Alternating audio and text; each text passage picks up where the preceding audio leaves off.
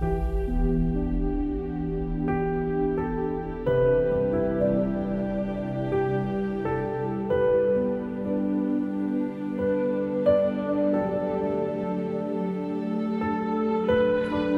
guys, it's Jesse here from BC Fishing Journal.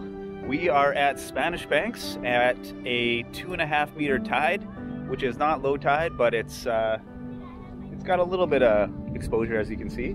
And we're gonna go and try and do some ghost shrimping. Usually I would come here at a much lower tide, like a 1 point something, which offers a lot more opportunity to get ghost shrimp, but we're out here with the boys, so I thought, hey, bring you along. So here's my oldest son, Asher, and we're gonna we're gonna go and see if we can find some here. And I'm gonna show you how to do ghost shrimping. Ghost shrimp are a great bait for steelhead, for a lot of different things, even bottom fishing. If you ever want to go for a lot of different fish, they all love to eat ghost shrimp. So if I can get a few of these, maybe I can toss them in a steelhead river video one of these days here. So let's see how we do here. I'll bring you along. You can buy these pumps. You can get these pumps at some fishing shops, and you can buy them online. This is a stainless steel one. I think they come in aluminum, plastic. You can even make your own. I've made my own before in the past, but this one works. This has been the best one I've used. When it comes to ghost shrimp, and what you're looking for is things like these holes here, these little holes here. Sometimes they're clams, sometimes they're ghost shrimp. So here, Asher, can you hold this here? Can you point that steady right there? And don't move it. Yeah. Here, let me just put this over here. So I'm just gonna try. Match the texture you want. See, there's a ghost shrimp right there. There, first pump. See there? There we go. First pump. So what it is it's got that kind of a slurpy texture. So there it is. First one. Ha-ha! So we'll toss that in the bucket. I like to usually look at them for right on the edge of these water where it's still a little sloppy and wet. I find that's a good spot because they're just starting to dig down. Look here. Yep. Okay, so I'm back. Anything? Oh, there's one right there. You did. We got him. Good call, Ash. You got it. He nailed it. Look at Asher. He nailed it. This is a little guy. That's it. Looks like a female because it doesn't have the big clipper. Try to snack you. All right. There's probably a bunch here. There's probably a whole family of them here. Let's check them out. Oh yeah, there's 2 of them in there. 2 of them in that one thing. Look at there, some smaller ones. There's like a little baby one. We won't keep the baby one. Too small. You can see him. Look at him go in the water. Look at him. He's walking. Yeah, look at him go. Look at him go. Look at him cruise in the snow. In the watch, he'll go down one of the holes here. Step back a bit. Step back. Step back. Step back. He's gonna dig down. Watch him dig away. See him? Look at him burrow into the ground there. Look at he's burrowing in there. Look at him go. Look at him go. He's almost done.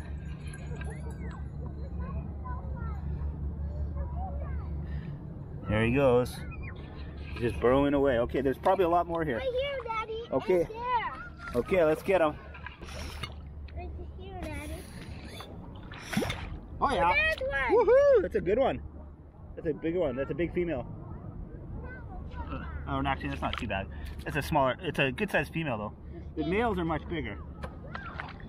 Daddy, right here. Daddy, right Yeah. there. Oh yeah, good one.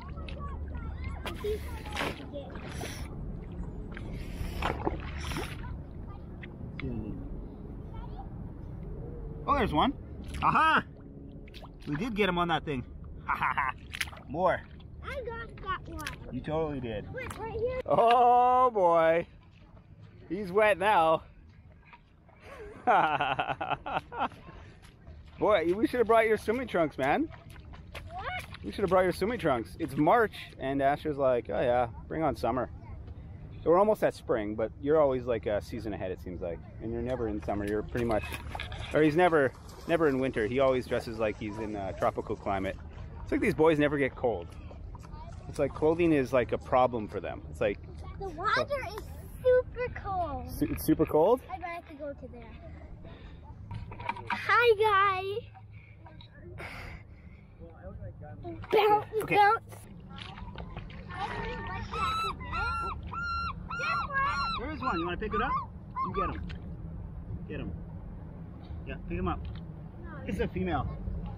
This is a female, doesn't have the big claw. It's a perfect little female there. Nice, look at that. Beauty. No big claw. Okay, I think we got enough.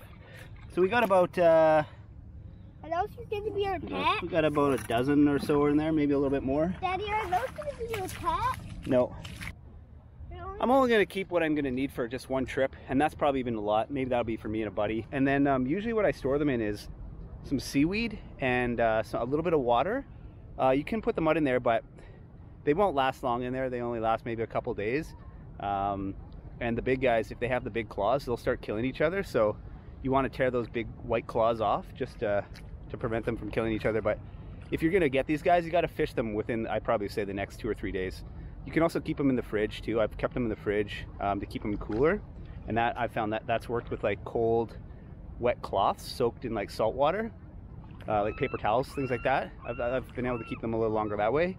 But unless you've got like a tank with like oxygen and kind of recycled water, they don't last very long. So, or I haven't found a way. If you know a way, let me know in the comments down below.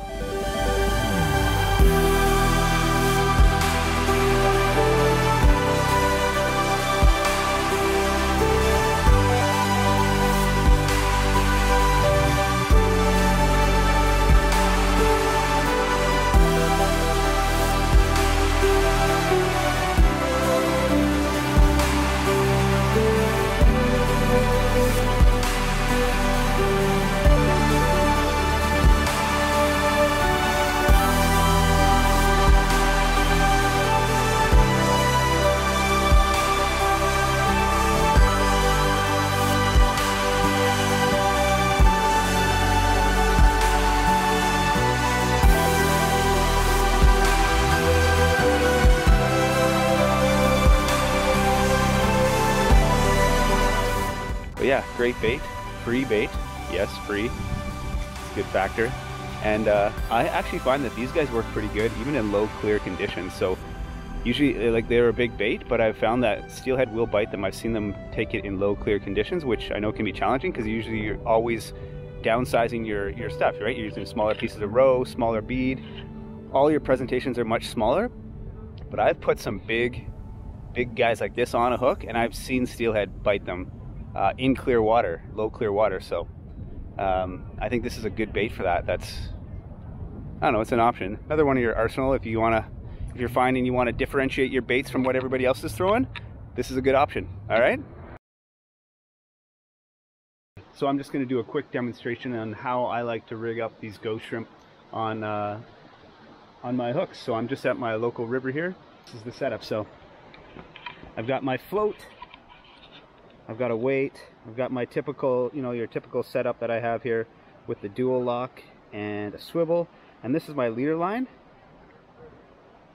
I've got a little weight there to weigh down the bait. So it's about 2.5 feet long, and here's a hook. So this is a little bit small, so I might switch it up. So this is only a size 2, I think, but for a ghost shrimp you need a bigger hook. You'll need probably a 1/0 hook, maybe a 2/0, depending on the size of the ghost shrimp. So it's a big bait, so you want to make sure that the hook is exposed. If you use too small of a hook, you won't get that hook exposed there. So but just for the sake of the sake of rigging this up, I'm just going to find the smallest ghost shrimp I can find and use this little hook here. So let's try this out. Male, there's a small female here, so maybe I'll just use this as a small female right there. There's some big males, I'm going to use those guys on. So here we have said bait. So usually what I like to do is, the tail is pretty hard, it's pretty firm. So there's the head, there's kind of the middle piece. I don't know all the technical terms for this, but I usually like to go through the tail, which is pretty firm. So that's pretty good right there. And then usually what I do is I go through. Oh, this guy's really small, so I might even just do one less. Oh, look, she's trying to clip it. Alright. They're lively. Yeah, let's try. I'll go right through the tail. Bring the hook in so it's on the line now. Usually what I'll do is one more hook through. Now you can use spider wire to assign these too. When they're this small, it's actually really hard to do. This is a lot hard. I should have picked a bigger one for an example, but I like to go through, there's a little, like, almost like the rib cage there. I like to go through the rib cage and out. Out here, like here, just like so. See that? See how now it's hanging on there? So this can slide up sometimes, and then if you want, I can do, because this is such a small, I'm not going to bother, but you can do a little half hitch, so I can use this and wrap it around the tail. That's another way to do it. Well, thanks so much for coming out and spending a few minutes with me. If you guys found this video helpful, let me know by dropping me a nice comment or a thumbs up. We always appreciate that. That's always good for the Google algorithm. And Asher, do you want to say goodbye? Bye. And we'll see you in the next video.